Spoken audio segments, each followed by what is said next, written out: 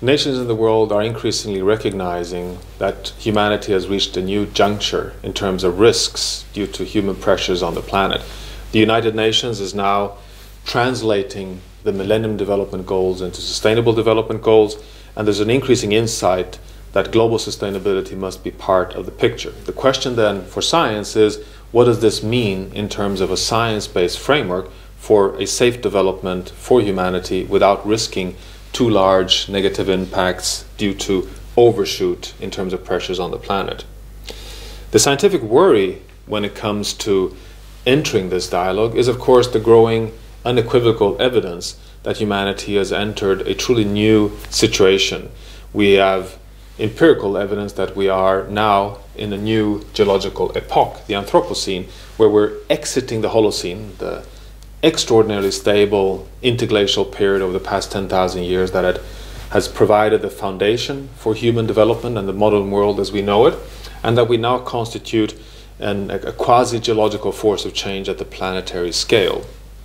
We must simply relate and navigate a world which we could call the 369 reality. We are in the mainstream of climate science moving rapidly towards a 3-degree warming above pre-industrial levels, which takes us into a tremendous danger zone in terms of support for development. We are in the 6th mass extinction of species, which undermines genetic diversity and ecosystem services, which is fundamental for food production, energy supply, freshwater supply, and therefore human well-being. And we're committed to a world of 9 billion people by 2050. And moreover, in a world where we're moving from a minority having caused the largest bulk of environmental problems so far, the rich minority that stepped into the Industrial Revolution, to a very positive development that we're now seeing 4, 5, 6 billion people in the world aspiring and also affording a lifestyle which, if adopted to the same extent to the lifestyles that have caused the problems so far, would push the pressures even further. So there's a very strong scientific rationale for a transition to a future that diminishes risks of negative impacts that could undermine prosperity. In this context, one also needs to recognize that it's not only our pressures on the planet, it's also that we have such a strong empirical base that resilience really matters. That when we push systems from local forest systems and wetlands all the way to the big polar regions too far, we cannot exclude tipping points that can ultimately totally shift the life support base for humanity. This is a biosphere shaped by humanity. We're putting ourselves at risks, but it also means we're in the driving seat to adopt, if we could, a new trajectory, and a framework for sustainable development goals could help this process. Now, recently we've published a science-based proposition of how such a framework could look like. This draws upon the tremendous advancements in Earth system science over the past 30 years. It connects scientists under the new Future Earth initiative, which is the new effort of interdisciplinary Earth system research for global sustainability, gathering and integrating the global environmental change programs under the International Council for Science and partners into a framework that does the following. First, it adopts a paradigm of human development within safe Earth system boundaries, which is a large shift compared to our current sustainable development paradigm, which still remains largely the isolated pillars of economic, social, and environmental development. Here we're saying that the economy must be the method to provide prosperity within societies, and the societies must operate within the life support systems on Earth.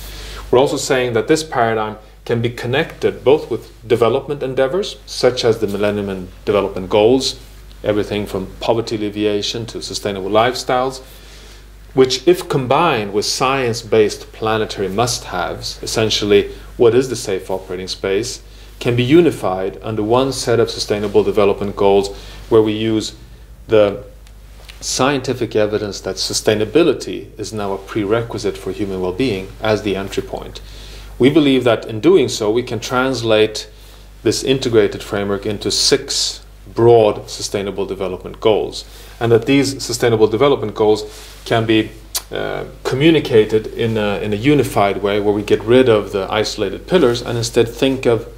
ecological and social integration in full.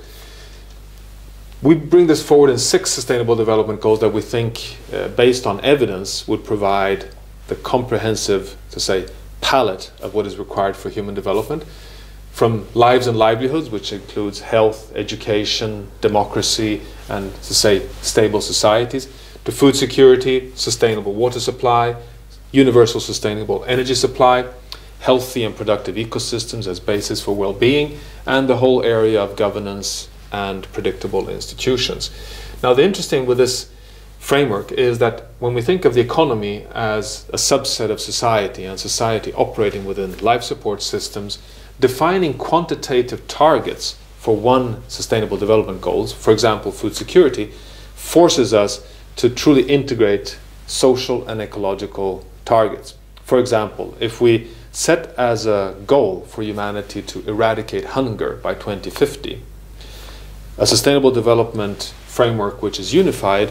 places us in a position to also say what are then the global sustainability targets that need to be fulfilled in order to allow us to eradicate hunger. And this would then include targets such as a transition to a stable climate future, a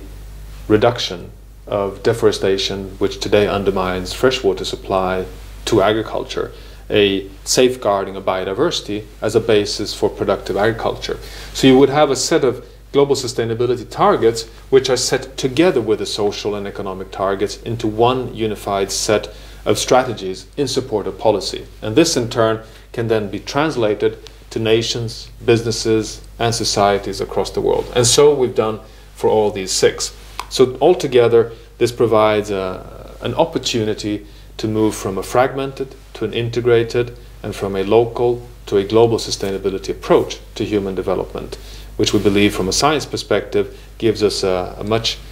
higher possibility of a prosperous future on planet Earth in the century to come.